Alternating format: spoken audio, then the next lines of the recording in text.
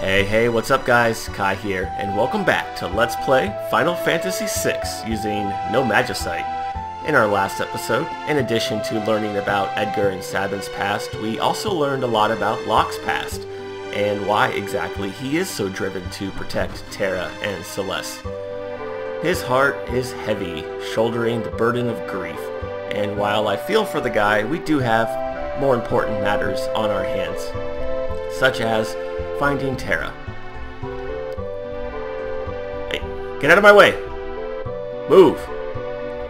So since last time, I did make my way back to the Veld because I wanted to pick up 2 more rages for Gaw, and this will be the last return trip that we make for quite some time. I have all the rages that I think are useful, because the rest are about as useful as the letter G in the word lasagna.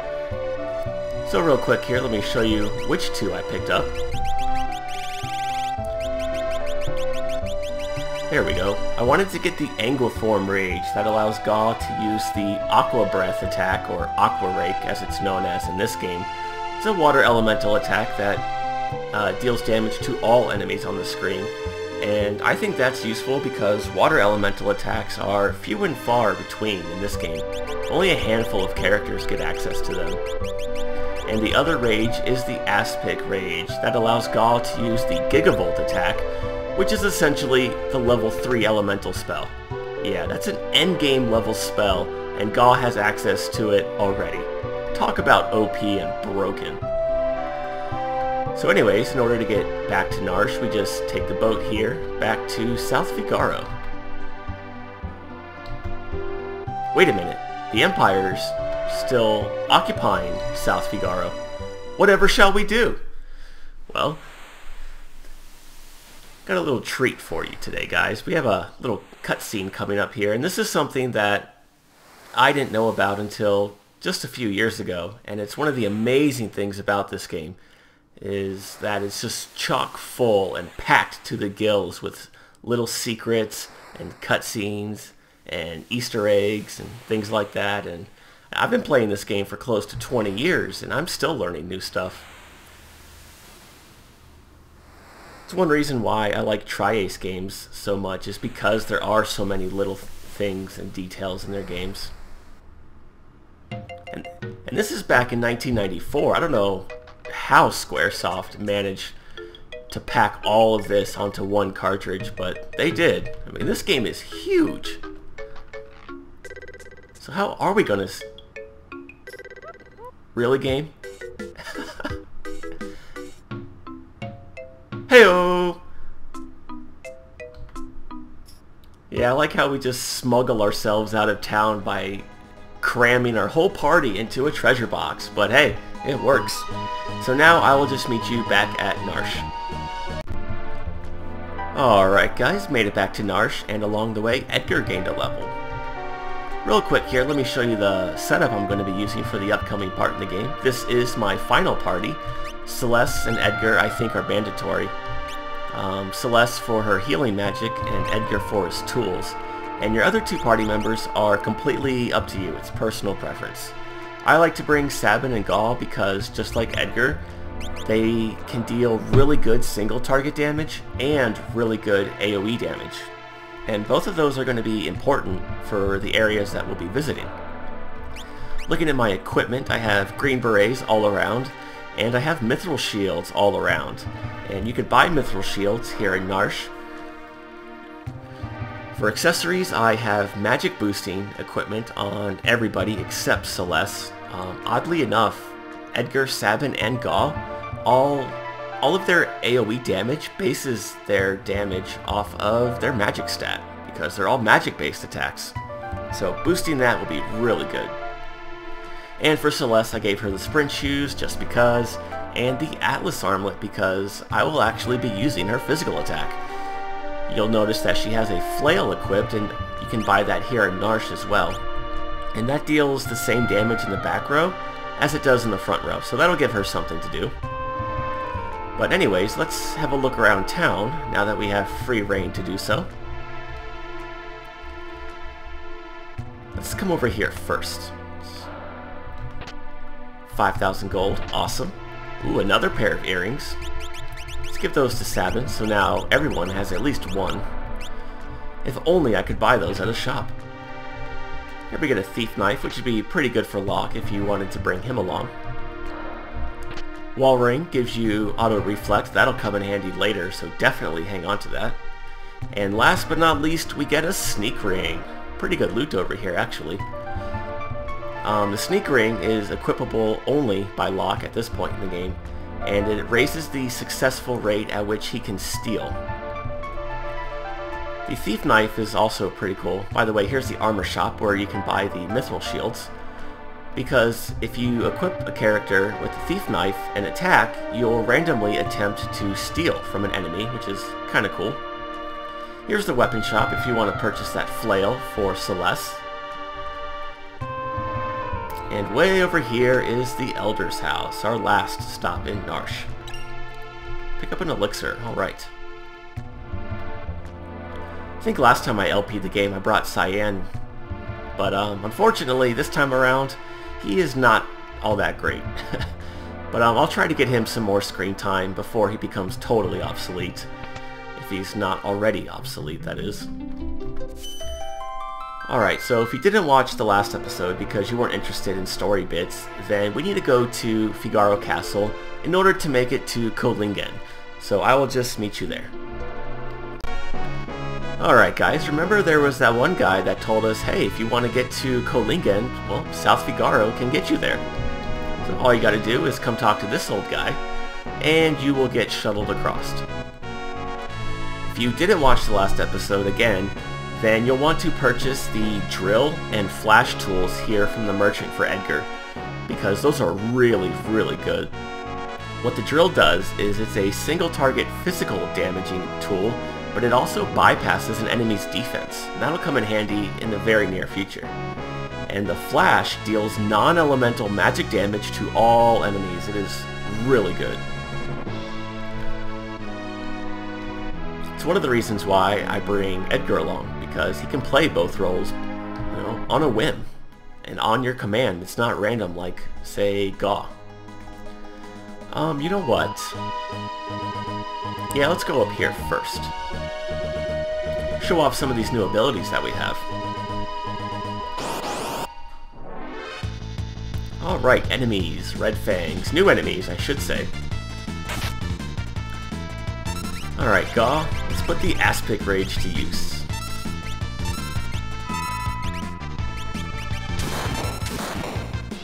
Yeah, not bad, not bad.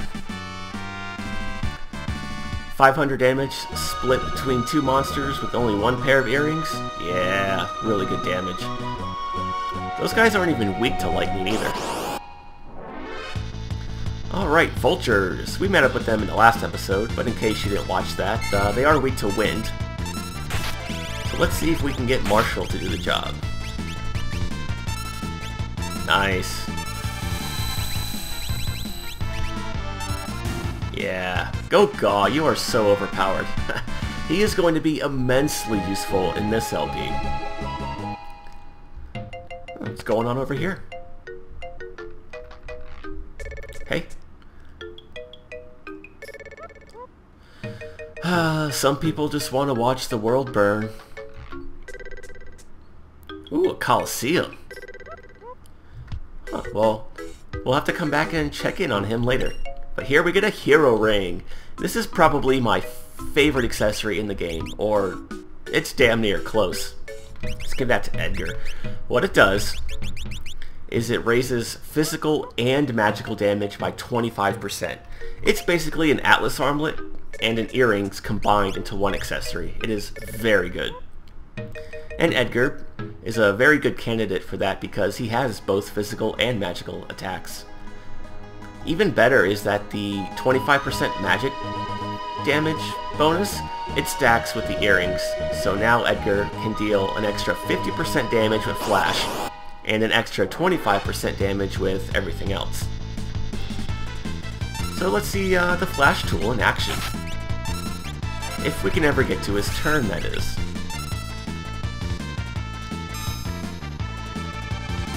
Not bad, not bad. Remember, Flash is non-elemental, so you never have to worry about enemies absorbing the damage or nullifying that damage. So Edgar, yeah, he's a force to be reckoned with right now. Hey. Oh, Terra is beautiful, I agree. South towards the town of Jador. Alright, looks like that's going to be our next destination. Sequined dress. It's a fancy word game. Apparently there's an opera house down south as well. Poor Locke. Wait, we don't want to buy anything here. What am I doing?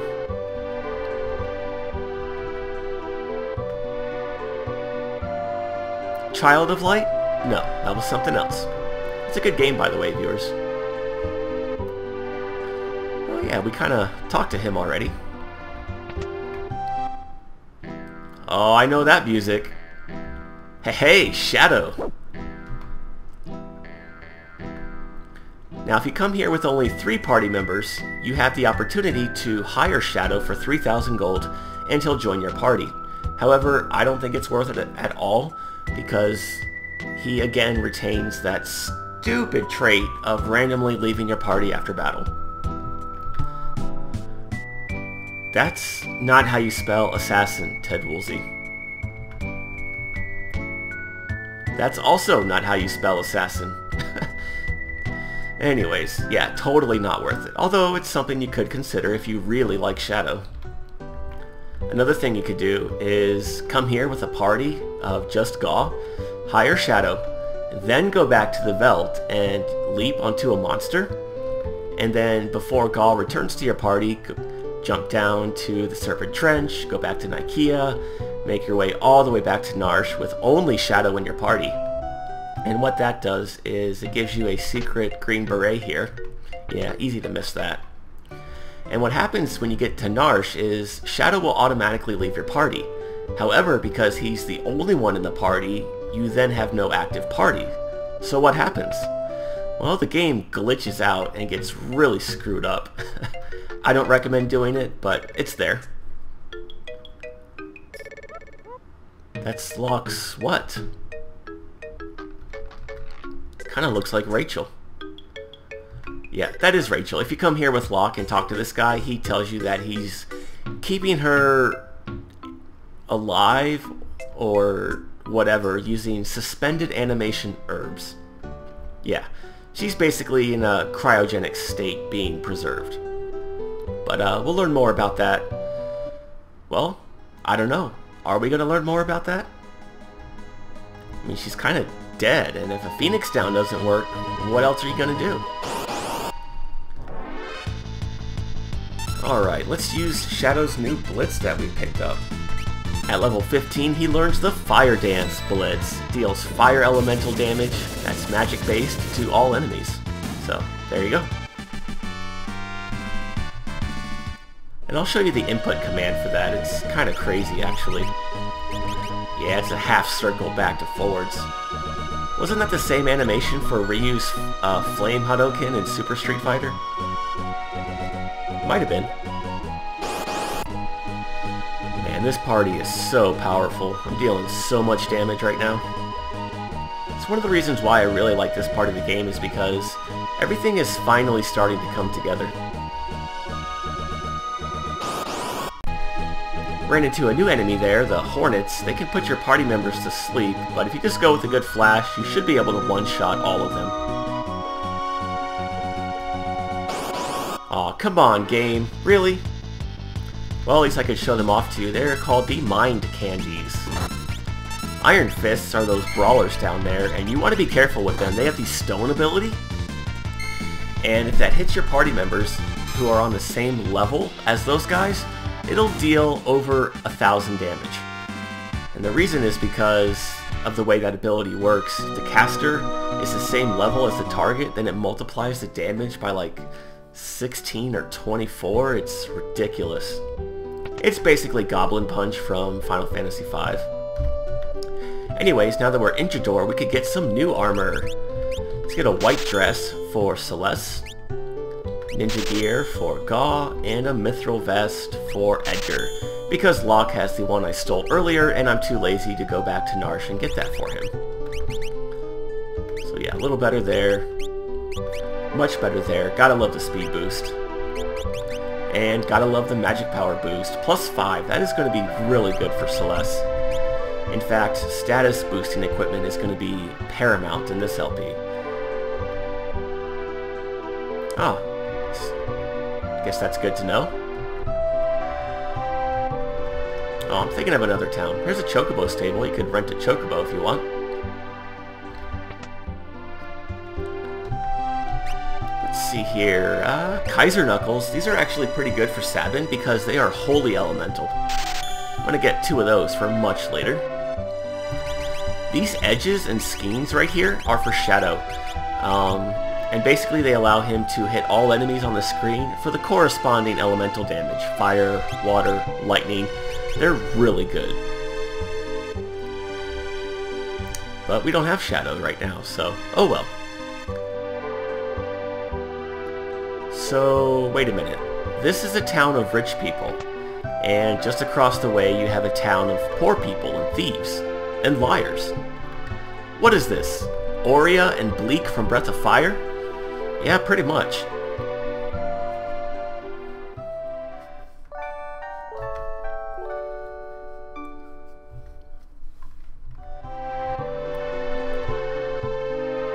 Alright, now that we're all healed up, we are ready to go for the next episode.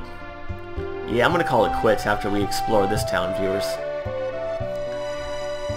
But looks like we're on the right track. Alright.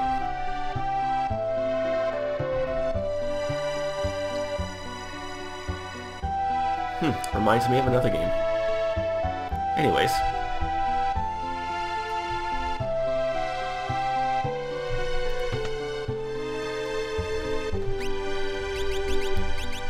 Yeah, now we can finally buy the earrings. And I highly recommend getting...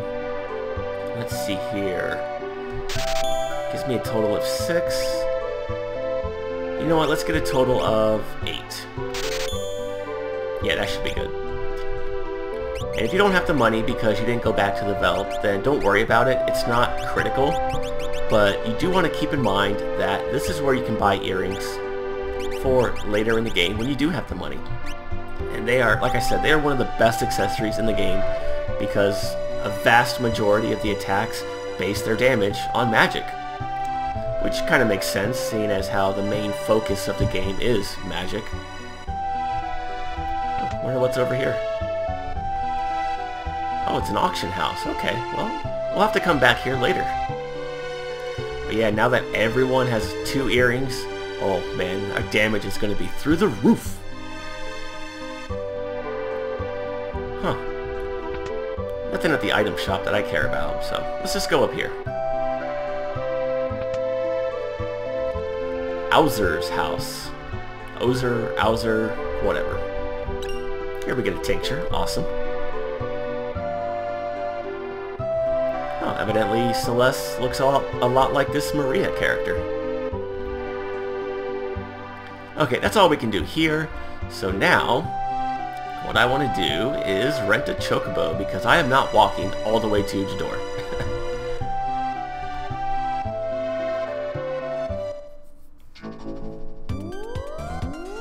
Let's see here. Let's go this way.